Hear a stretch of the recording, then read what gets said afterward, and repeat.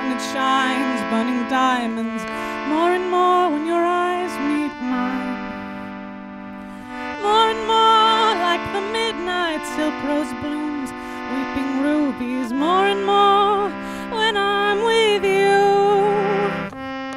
Yet how strange, first a flicker, then a flame, growing slowly more and more, day by day by day. Every kiss is an endless wick on which our love burns more and more.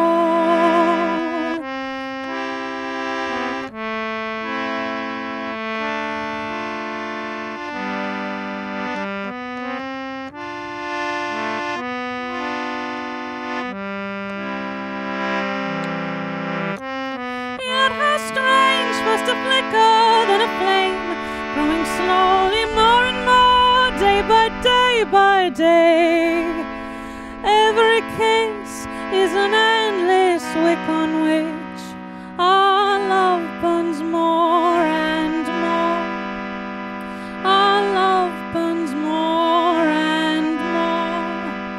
Our love burns more and more.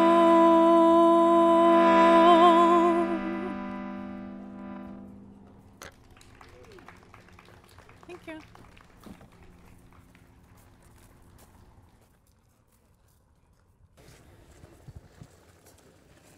Good evening.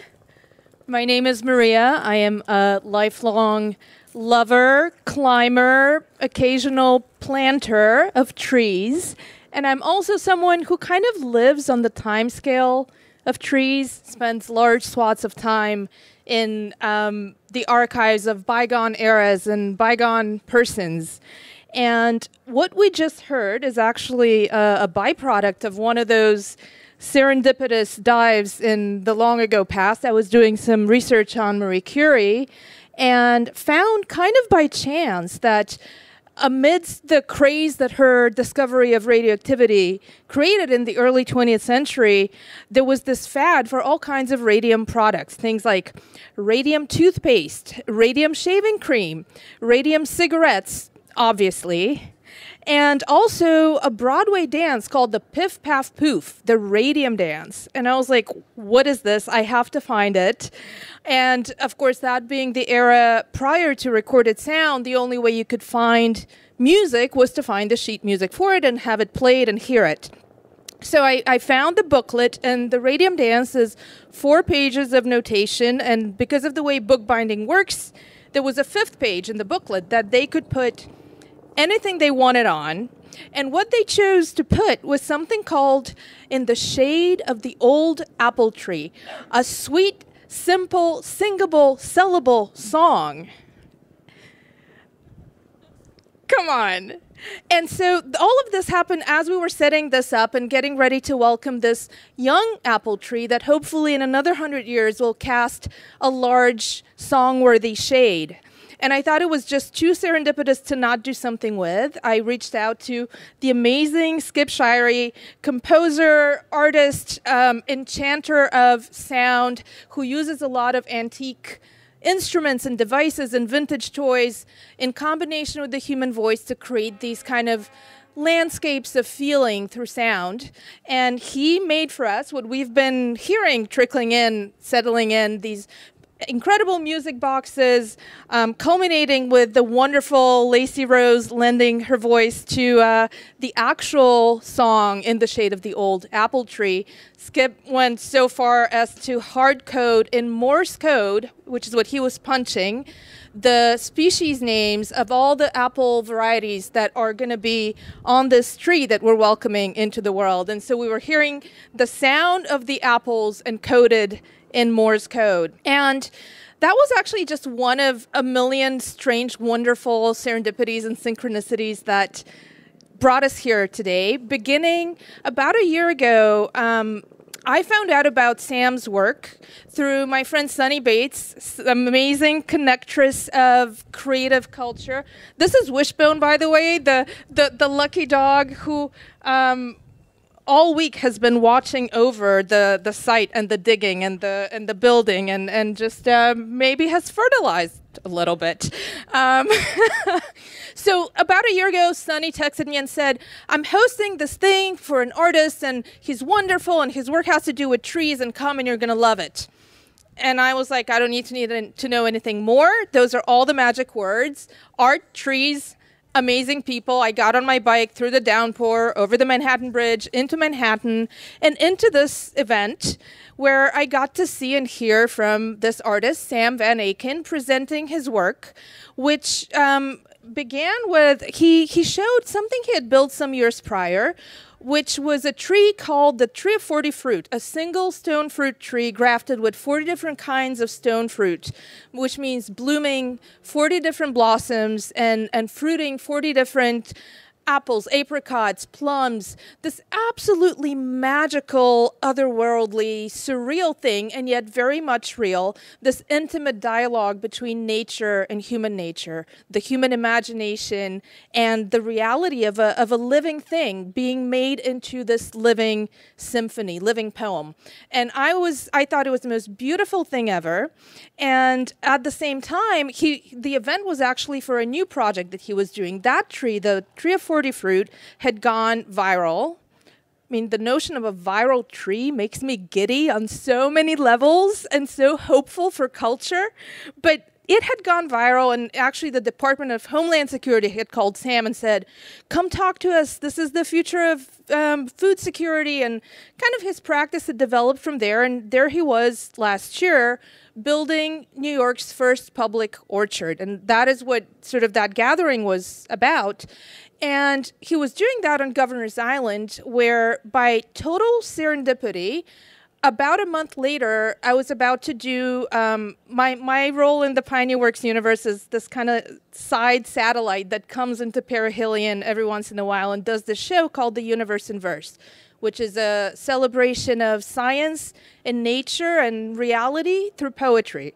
So usually it takes place here at Pioneer Works, and 1,000 people pack into this building.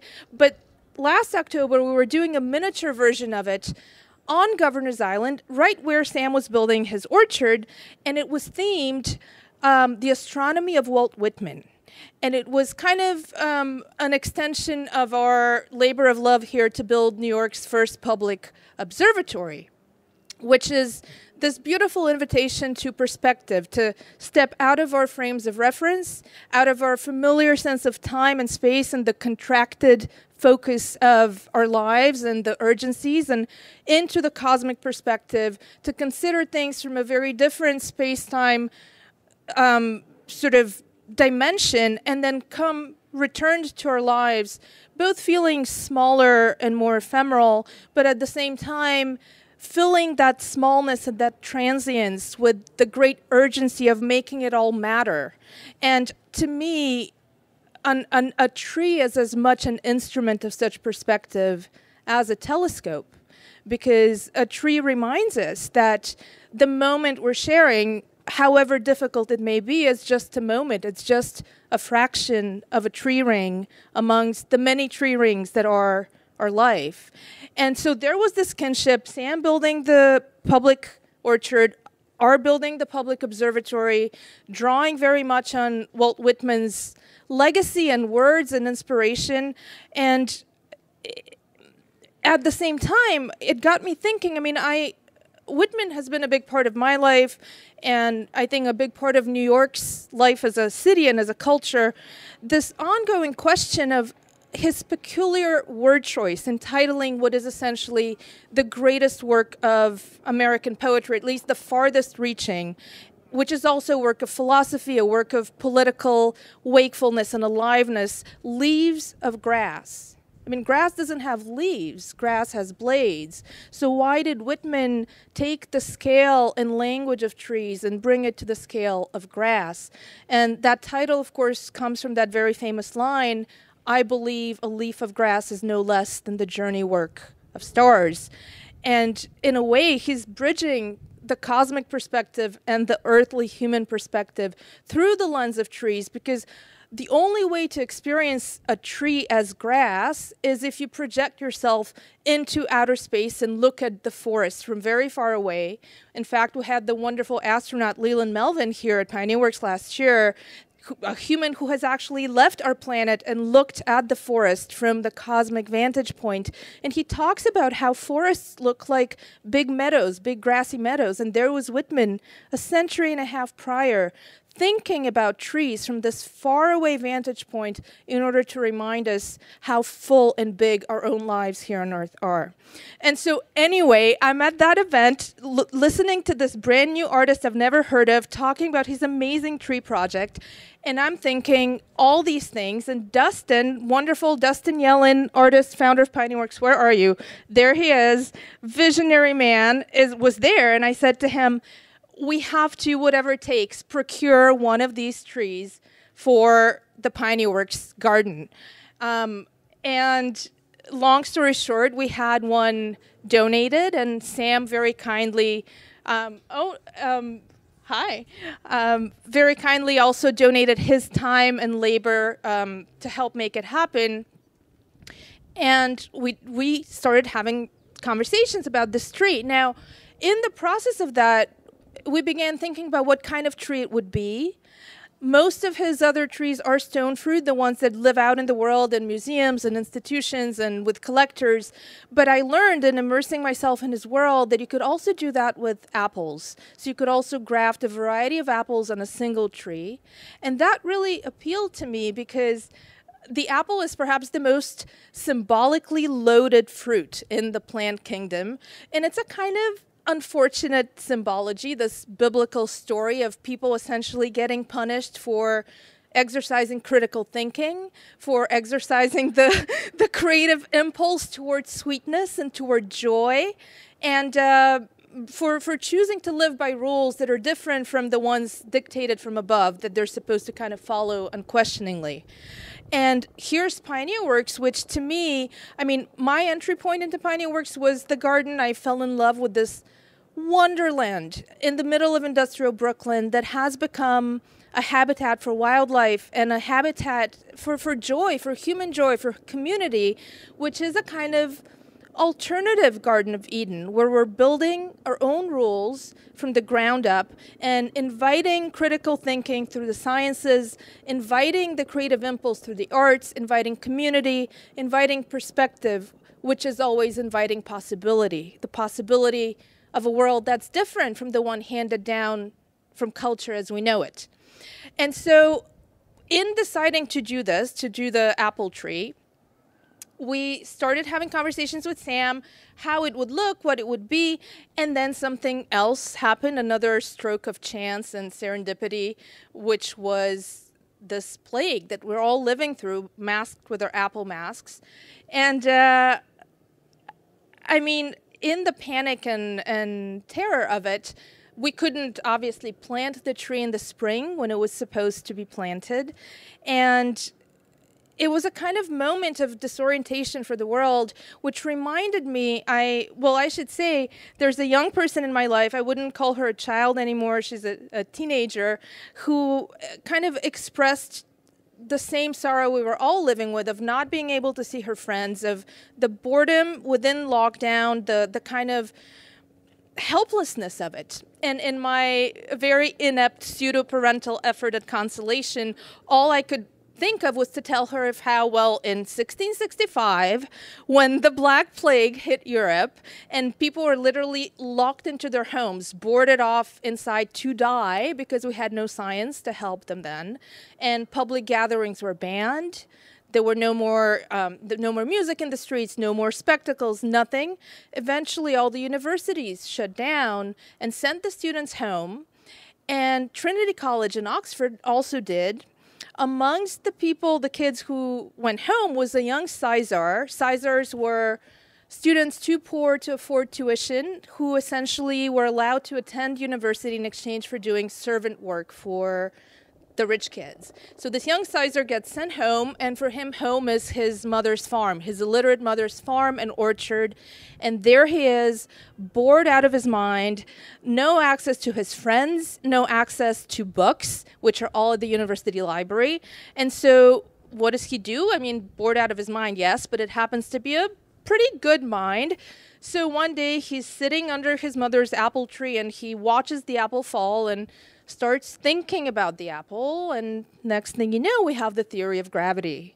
And of course, that young sizer is Sir Isaac Newton, so I'm telling this to Stella, my young person, and she's probably just rolling her adolescent eyes thinking this does not help my predicament in the slightest. But I got really excited about this question of what can we do in our helplessness, in our isolation, in our moment of this contracted pinhole of the present that somehow reaches toward the future, that is a kind of gesture of optimism toward the future, which of course is what a tree is, what planting a tree is, putting something into the ground that will outlive us all and that will be savored, its fruit will be savored by generations, by the children of today's children, and people will never get to meet, and is essentially an open question. It's the beginning of a possibility of answers that we will not even imagine with the minds that we have today, just like Newton has not imagined so much of the world that we today live in. And so with that, I would like to invite Sam to tell us a little bit more about his practice and about this beautiful gesture of optimism that we're planting. Please welcome Sam Van Aken.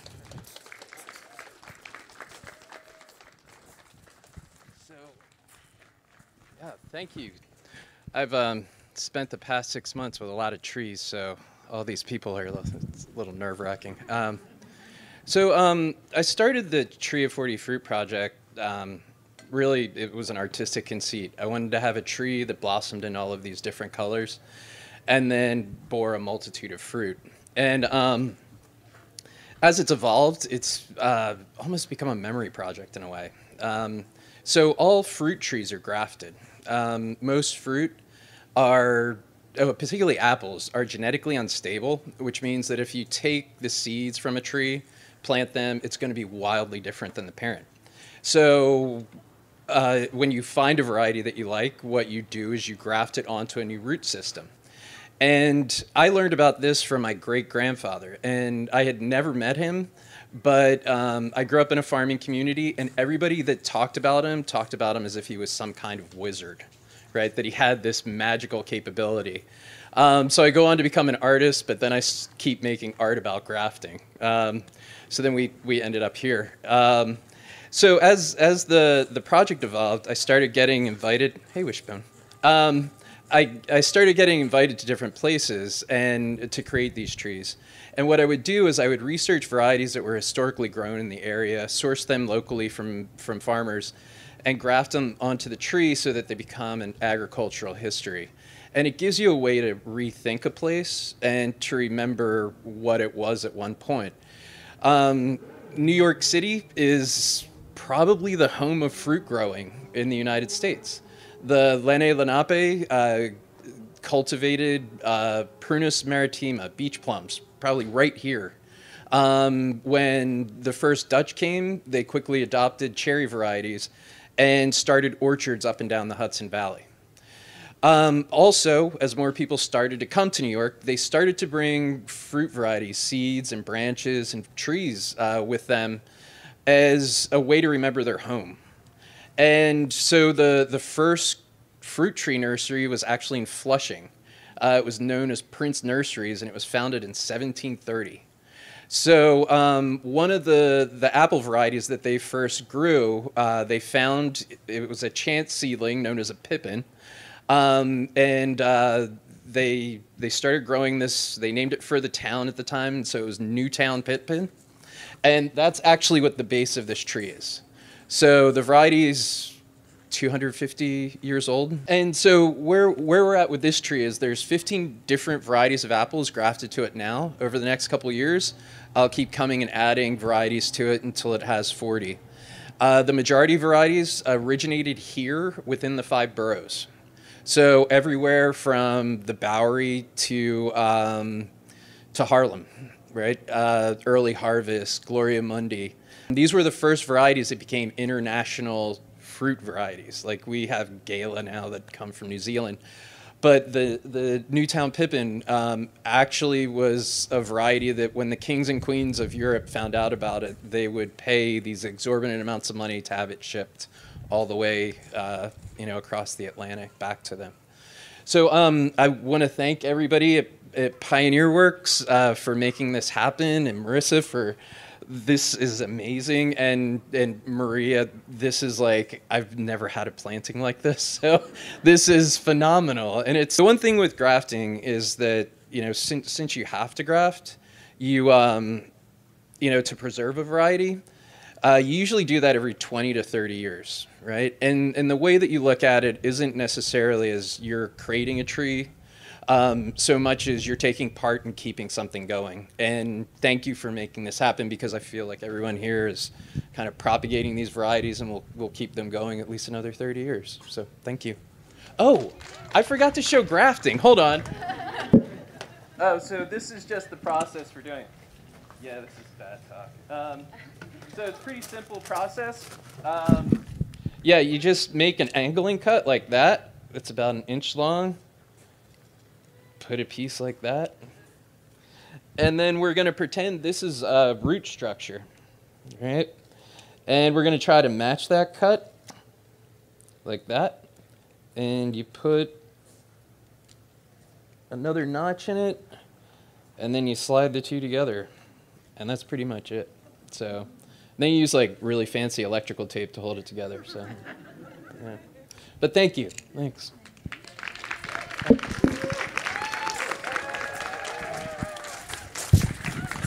This was performance grafting, the first and possibly only time in your lifetime you will see it. One of the things, the kind of obvious thing we didn't get into is this notion that of New York being known as the Big Apple, which is actually, how many people here know a story, a version of why New York is known as the Big Apple? Nobody. Nobody, okay? Which is normal, by the way, which is totally normal. There are several versions floating around, only one of which has been somewhat verified by scholarship, which is that in the 1920s, there was a sports journalist by the name of John Fitzgerald, 2 words, not like F. Scott, and he was reporting on the horse racing world, the kind of circuit of horse racing in the country, and all of a sudden he started calling his column about the New York, which was kind of the pinnacle of horse racing was here in New York, he started calling it News from the Big Apple, or the latest results from the Big Apple. And it was a very popular column, so eventually people were like, dude, why are you calling it the Big Apple?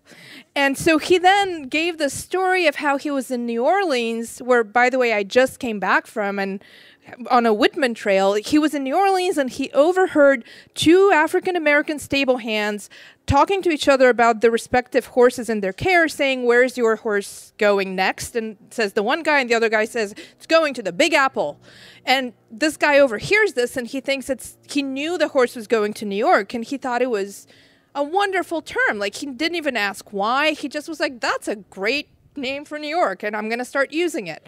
So that's the story he gave. He never went into any detail of why. He never asked why this was kind of the nickname there. And I, of course, being a total historical geek, have my own theory, which is basically, so in the early 19th centuries, when newspapers in the United States really started picking up as the first form of mass media, and consequently there was a lot of competition between newspapers for readership, which meant that they essentially invented clickbait. They needed newsworthy, sensational titles, and there were numerous genres of sensation, but one was, let's call it, big things. So things like hail the size of fists, in Vermont, and a subgenre of that was big farming, feats of farming. So huge pumpkin there, huge squash. And big apples often made the news, Big apple in Massachusetts, 12 inches circumference. That was like a news headline. So by the 1840s and 1850s, this term emerged to wager a big apple or to bet a big apple, which meant to take a really confident chance on something, to kind of risk your best, everything you have, to take a chance on something. And you can kind of imagine how New York City would be that for a lot of people, all the way back in the 19th century when it was a tremendous risk and a tremendous act of courage from someone in the South to go up to the North in pursuit of their own liberty, and all the way through the 20th century. And now, for those of us who came from, other cultures and other countries, escaping whatever, dictatorships or poverty or just lives we've outlived, and also people elsewhere in this country to come and try to make a life in New York is a way to wagering a big apple. So that is kind of my subsidiary historical theory to the half-verified semi-theory. Take it or leave it, but I'm pretty confident in it. But as we were deciding to make an apple tree instead of a stone fruit tree, I was thinking about all these things and thinking very much about the symbolic polyphony of this tree and these fruit that are each of a different place, each with a different history and each with a different kind of cultural, historical context, coming together and sharing a root system, sharing the ground that nourishes them all. And what does this mean? And if it had a voice, this kind of apple chorus, what would the song of this tree be? And of course, we live now a century and a half after Whitman. We live in an era when science is actually showing how trees communicate underground using mycelial networks and their root systems. This is the work of Simone Simard and her lab at McGill University's incredible kind of revelatory work of the past 20 years, showing that trees do have essentially chemical voices encoded in sugar molecules that communicate to one another, and there's this kind of language that's happening. So I was thinking about that and thinking about the possibility of inventing a song for this tree that is also not entirely invented, that is partly based on its biology and on its biological reality. So I reached out to my friend Paola Prestini, who's sitting right there, force of nature, incredible classical composer, visionary, co-founder of National Sawdust, which is in Williamsburg, and I feel is very kindred to Pioneer Works in being both a place, an incredible kind of futuristic performance venue where musicians play on instruments often built centuries ago, this kind of link between the present and the future and the past, and also a kind of incubator for up-and-coming artists working in the classical music space, which is a pretty countercultural thing to do with your life these days, and I love that. I reached out to Paola and I said, can we make something together that imagines the song of the tree? And she was kindly game, and what we ended up doing is I hard-coded the data of the different, I got from Sam the list of the apple varieties that he was going to use on this tree, and I hard-coded data based on things like the average size of the apple of each fruit, the color of each fruit, the sort of percentage of fleckness on the skin, the year it was cultivated, the place it was cultivated, and various kind of more qualitative historical data, curious facts about them.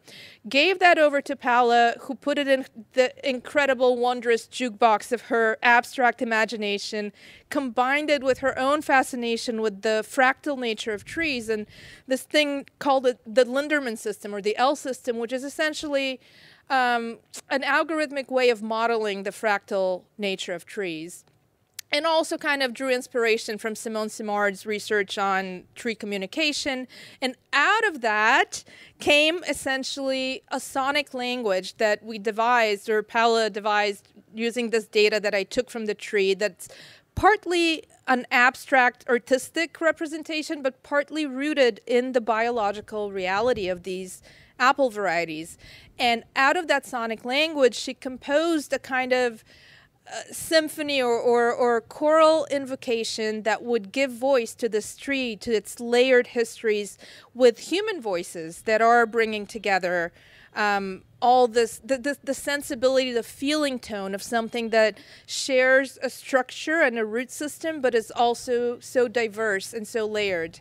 And to perform it for us is the incredible Constellation Chor, a Brooklyn-based ensemble of vocally, culturally diverse singers who are just pure magic. And as Sam and Marissa, our wonderful land steward, who has just been magic making this happen and will be stewarding things into the future with this tree, as they're setting up to actually plant the tree in the ground, Constellation Chor is going to sing over it a kind of blessing song that we made for it.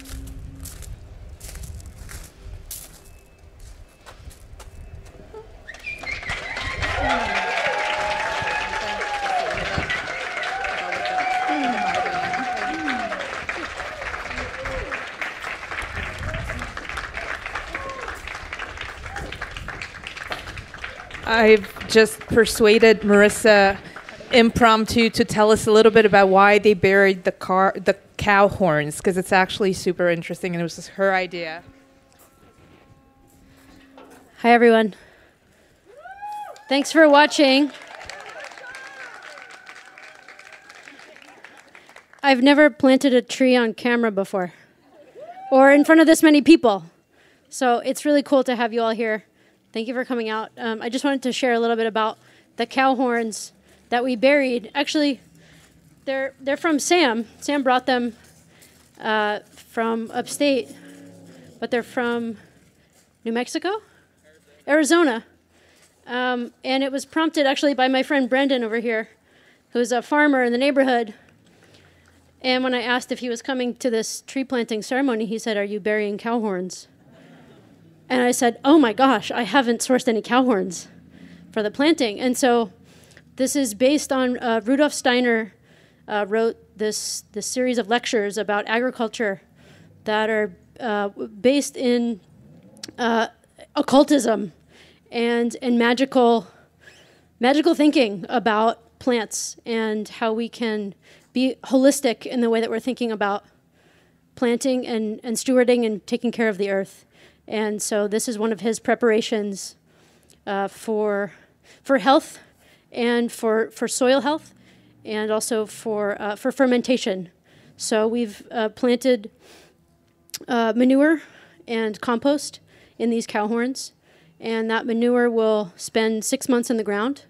And so we're doing it here also on the full moon, that harvest moon. Everyone see that moon a couple nights ago, and last night as well. And so then in 6 months we will take out that horn, and we'll remove that compost that will have fermented and broken down, and we will make some compost tea. So we will kind of percolate that material and feed the tree with that and feed the garden with that. And so this whole idea of cycles of life, and then there are more to come also. So these are the biodynamic principles that we're trying to, just kind of reconnect with the stars and the planets. And so also very fitting that Maria is wearing this beautiful star-gazing outfit. And we hope we see some stars tonight. So thank you all again. Thank you, Marissa. So speaking of Rudolf Steiner, I mean, there is a bit of a kind of pseudoscience mixed in there with that whole world. But actually, he is partly involved and responsible for the environmental movement as we know it, because one of his students was a woman named Marie Spock, sister of Benjamin Spock, who ended up being the person that started the lawsuit in Long Island against the government for the use of DDT, which Rachel Carson, the great marine biologist, heard about and ended up writing essentially the book Silent Spring, which awakened the modern ecological conscience based on following the DDT work for about 14 years. And it just so happens that 2 years ago, in 2018, the theme of the Universe in Verse, which is the show that I host here, was Rachel Carson and her legacy. And that year, I mean, we've had some incredible people come and read poetry here with us at the Universe in Verse. We've had Grammy-winning musicians and Nobel laureates and just astronauts, really inspiring human beings. But the one poem that has become most, I would say, viral, and first of all, the notion of a viral poem in my book is right up there with the viral tree. The most viral poem of all the years of the Universe in Verse is a poem by one of our great living poets, Marie Howe. Yeah. and it's unusual for a number of reasons, one of which is that Marie kind of half-jokingly said in her prefatory remarks that year that it usually takes her like a decade to show a new poem to people, but she wrote Singularity fairly quickly, and it was a great honor to premiere it here. Stephen Hawking had just died, and she had been having a conversation with her daughter, who studies physics, about this kind of complete dismantling of our understanding of reality that his science did essentially achieved for us. And so she read this poem, Singularity, and it was absolutely magical to watch 1,200 people hang on to every word. And afterwards, at this point, probably tens of thousands, hundreds of thousands more having seen it online. This year, it was turned into a beautiful short film. Look for it. It's called Singularity, after Stephen Hawking. And somewhere along the way, Singularity reached an amazing young poet of the next generation named Marissa Davis and inspired her to respond with her own poem titled Singularity after Marie Howe. And it is a stunning, stunning masterpiece of a poem in its own right. When I first read it, I couldn't believe she was this young.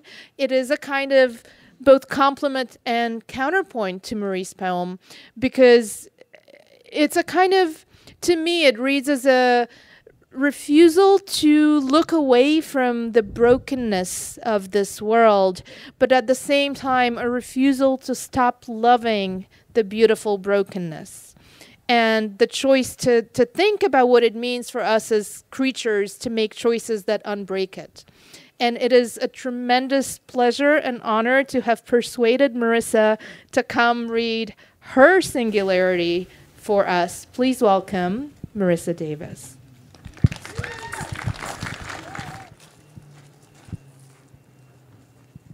Thank you. Thank you so much. It's such a true joy and honor to be here.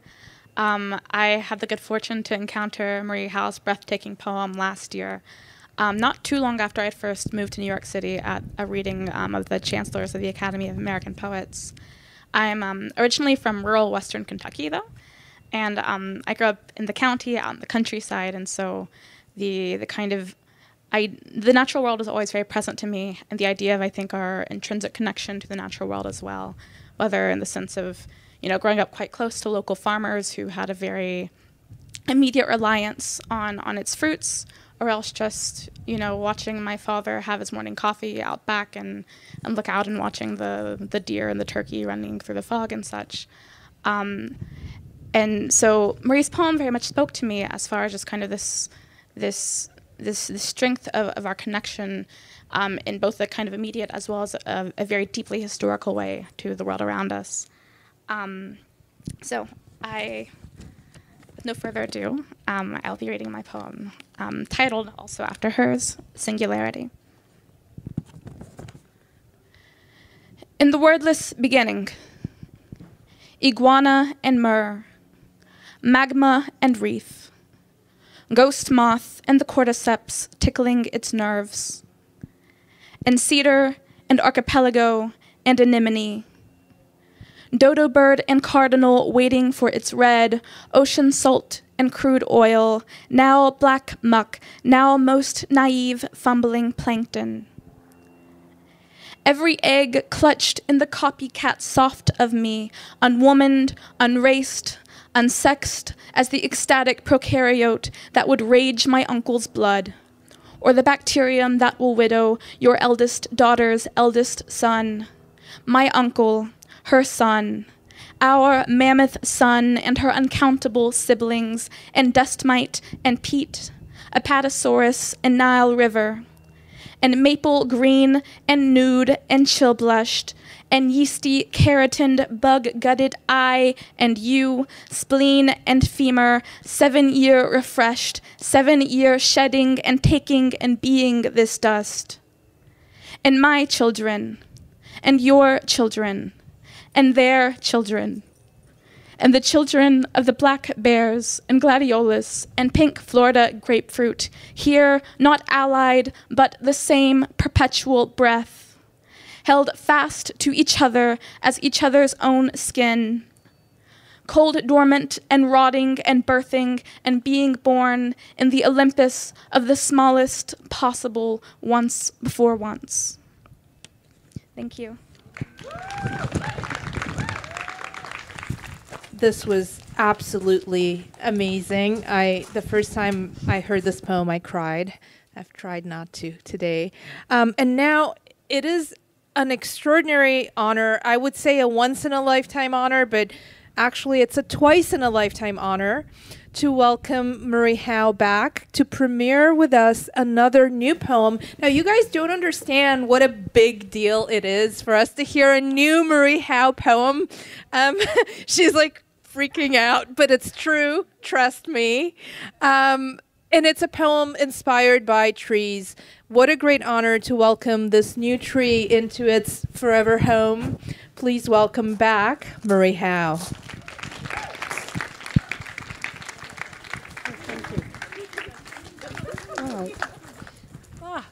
I'm discombobulated. I had no idea that this beautiful woman sitting here this whole time was you, Marissa. I'm so happy to see you. So moved to meet you. Welcome to New York. Welcome to the Big Apple. Yeah. Yeah. And Maria Popova, what can I say? You're a galaxy connector. You're amazing. Your superpower is beyond description, really. You're a conceptual artist, but you bring in so many people, and you unite us all. No? See what it's like? Anyway, I'm so happy to see you. This is a very, so, trees. Two very short poems. Like all of us, during this time, this pause, well, I'm sure some of you, if not all of you, or most of you, were here during the real lockdown in the spring.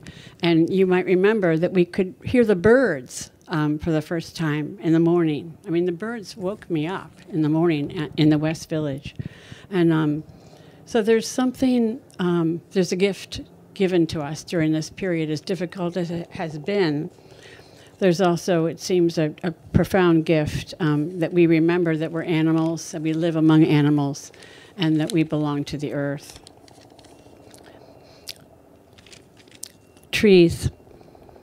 I asked the stand of maples behind my house, how should I live my life?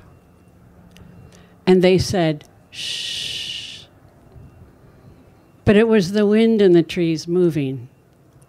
The leaves seemed to gleam, but it was the sunlight passing among them. Then the voice that was not a voice said, try to remember standing still, moving, but rooted. Let others rest on you, nest in you, become the bowl, the bucket, the cradle, the table, the house, the bridge, the boat, the book. But for now, stand still for as long as you are able, breathing. And this other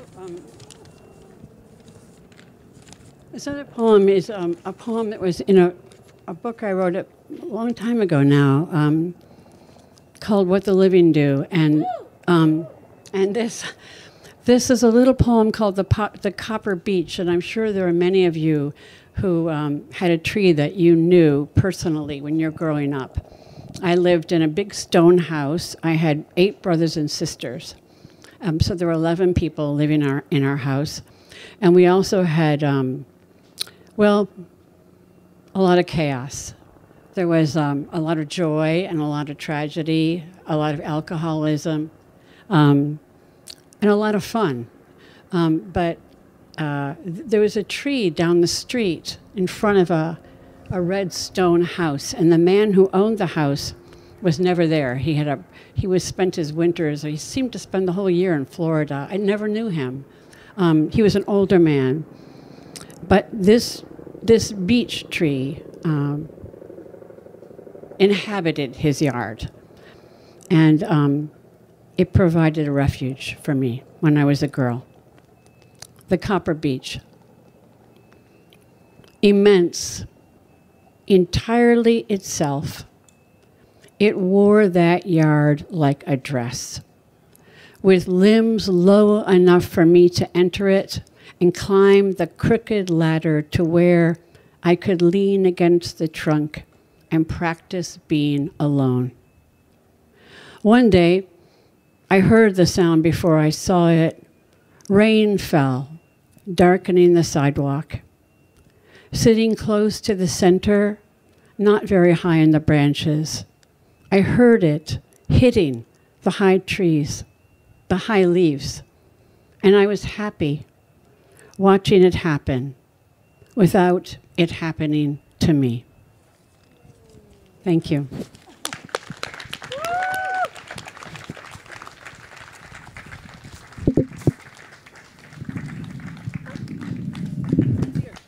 Thank you, Marie, and this is Jack here, assisting Poetry Essential. So the year that Marie premiered Singularity here at the Universe in Verse, we had a wonderful short film, stop-motion version of a poem read by another one of our great living poets who was recently inducted into the American Academy of Arts and Sciences.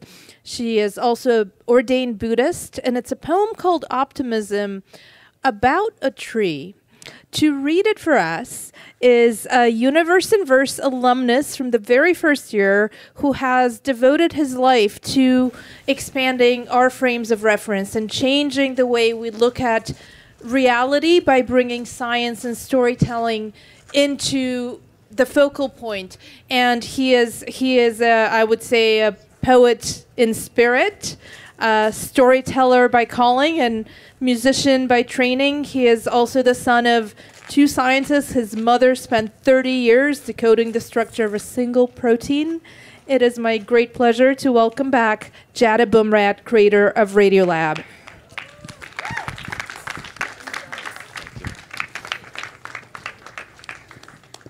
Hello, everybody. Maria, you're amazing. It's quite an honor to be here at the plant. I think trees deserve more ceremonies like this. I really agree. Okay, Optimism. This very much is a poem that I think speaks to what Maria was saying, that when you plant a tree, you're paying hope forward. Optimism by Jane Hirschfield. More and more, I have come to admire resilience. Not the simple resistance of a pillow, whose foam returns over and over to the same shape, but the sinuous tenacity of a tree. Finding the light newly blocked on one side, it turns in another. A blind intelligence, true, but out of such persistence arose turtles, rivers, mitochondria, figs, all this resinous, unretractable earth. Thank you.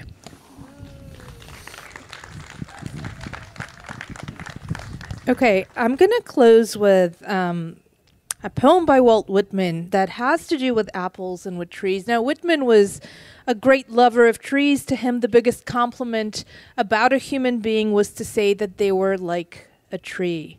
Now, I mentioned that I was just in New Orleans doing some Whitman-related research for a project of my own, and part of the reason, so Whitman used to work for a newspaper here called the Brooklyn Daily Eagle. He worked for it for 2 years. This, by the way, was a newspaper that very ardently advocated for the endeavor to build New York City's first public observatory in the middle of the 19th century, which failed. And we are picking up their thread a century and a half later, building it right up here at Pioneer Works, and we are gonna fucking succeed. but Whitman ended his work for the Brooklyn Daily Eagle. He was fired for his anti-slavery views. The owner of the paper did not share them, and there's young Walt Whitman, 28 years old, suddenly without a job, disillusioned. And what does he do? He's never left New York before. He packs up everything he has. He takes his 14-year-old brother, Jeff, and he boards a steamer and he goes to New Orleans, in part because he's been offered a job by a Southern newspaper owner to start a new paper there as editor. But mostly, I believe, to kind of affirm the rightness of his views about the wrongness of slavery. He goes from a city with a 3% black population to a city with 30% black population. He goes from a place where slavery is this kind of, even for the most progressive people, it was still a sort of abstraction, a kind of moral and political bargaining chip. It didn't feel real here in the North. And he goes to a place where human beings are being sold in the street. I mean, this is the man who very soon would declare himself the poet of the body and the poet of the soul. He's watching and sold bodies sold in the street, and he's just completely shaken by it. He takes an advertisement for a slave auction off a wall in the French Quarter and goes on to keep it for the rest of his life over his desk. He said as a warning, and in fact he ends up writing this poem, really, really powerful, one of his most powerful poems, that takes on the voice of an auctioneer and kind of mocks a slave auction, and in order to demonstrate not just the inhumanity but the subhumanity of that whole concept. And so anyway, he's there in New Orleans, kind of living in that world, trying to use journalism as a tool for political change, for kind of social change, and very quickly realizing that actually journalism comes right into people's resistances and is not necessarily the most effective way to bypass people's existing kind of views on things. And he begins writing poetry more and more, filling his notebook with verses and practicing lines that would eventually become Leaves of Grass. But a big portion of why he actually did that was that there was something else that happened in New Orleans, something very private and very profound, of which he only spoke once 40 years later and in very vague contours. But from what can be discerned from his notebooks and from his diaries is basically that he fell in love, and whoever this man was that he fell in love with broke his heart. And it was a kind of unrequited love. Although later he would write in one of the short, most beautiful verses from Leaves of Grass how there is no such thing as unreturned love because it's always returned. He says, always paid back one way or another. And without it, I would not have written these songs. So without his experience in New Orleans, both his political and personal awakening, we wouldn't have Leaves of Grass. So I want to read a poem that is, it's actually an excerpt from one of the longest poems in Leaves of Grass, which he revised for the remainder of his life. So for 40 years, he wrote and rewrote obsessively this work. And this is from a poem that speaks pretty uncannily to our cultural and political moment at the time. It's called A Song for Occupations, and it's a poem that he wrote to and for ordinary citizens, of whom he considered himself one. And he was one. He was a working class person. He writes to people who feel disenfranchised, who feel like they have no agency in the outcome of this country, feel like they're cogs in this machine and nothing they do will change the course of their nation. But in fact, he is encouraging them to think differently. And at the same time, it's a kind of ecological admonition for people to consider that the natural world and reality and everything around us is not just for our use. It's not just for us to make profit from or to turn nature into material for science, which to use for academic advancement, or to turn landscapes into raw material for paintings, and that's the only use of nature. He kind of warns us about the human-centric way by which we regard the planet and our place in it. And he ends on a beautiful note, inviting us to reconsider who we are and what we're capable of, both as citizens and as a species. So here it is, an excerpt from A Song for Occupations. What have you thought of yourself? Is it you that thought yourself less? Is it you that thought the president greater than you? Or the rich better off than you? Or the educated wiser than you? The sun and stars that float in the open air, the apple-shaped earth and we upon it. Surely the drift of them is something grand. I do not know what it is, except that it is grand, and that it is happiness, and that the enclosing purport of us here is not a speculation or bon mot or reconnaissance. and that it is not something by which luck may turn out well for us, and without luck must be a failure for us, and not something which may yet be retracted in a certain contingency. The light and shade, the curious sense of body and identity, the greed that with perfect complacence devours all things, the endless pride and outstretching of man, unspeakable joys and sorrows, the wonder everyone sees in everyone else he sees, and the wonders that fill each minute of time forever, what have you reckoned them for? Have you reckoned them for your trade or your farm work, or for the profits of your store, or to achieve yourself a position, or to fill a gentleman's leisure or a lady's leisure? Have you reckoned that the landscape took substance and form that it might be painted in a picture? Or men and women that they might be written of and songs sung? Or the attraction of gravity and the great laws and harmonious combinations and the fluids of the air as subjects for the savants? Or the brown land and the blue sea for maps and charts? Or the stars to be put in constellations and named fancy names? Or that the growth of seeds is for agricultural tables or agriculture itself? Old institutions, these arts, libraries, legends, collections, and the practice handed along in manufacturers, will we rate them so high? Will we rate our cash and business high? I have no objection. I rate them as high as the highest. Then a child born of a woman and a man I rate beyond all rate. We thought our union grand and our constitution grand. I do not say they are not grand and good, for they are. I am this day just as much in love with them as you. Then I am in love with you and with all my fellows upon the earth. We consider Bibles and religions divine. I do not say they are not divine. I say they have all grown out of you and may grow out of you still. It is not they who give the life, it is you who give the life.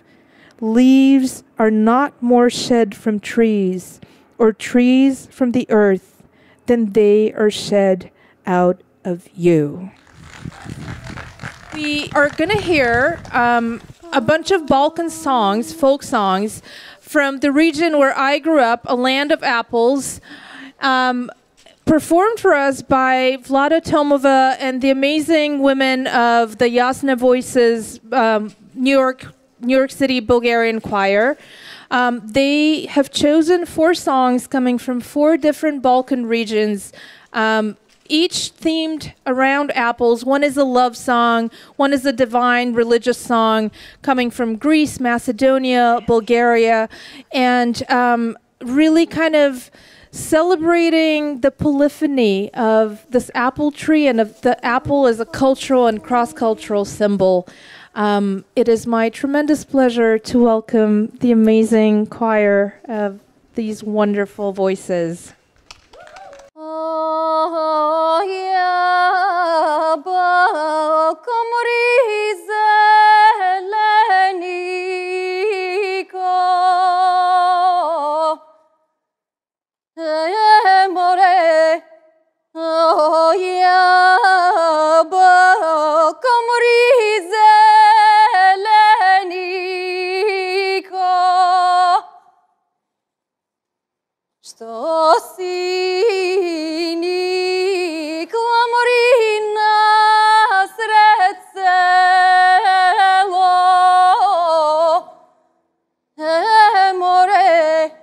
Что си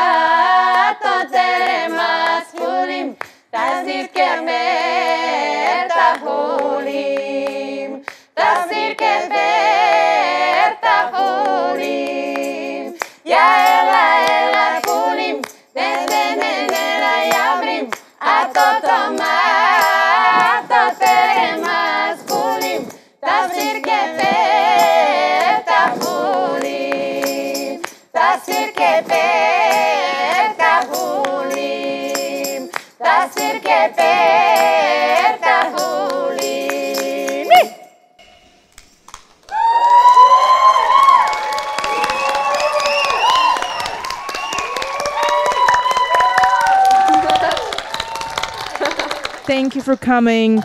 And welcome to our beautiful tree. And thank you, Sam and Marissa and all the amazing artists tonight and the poets. Thank you. Have a wonderful evening.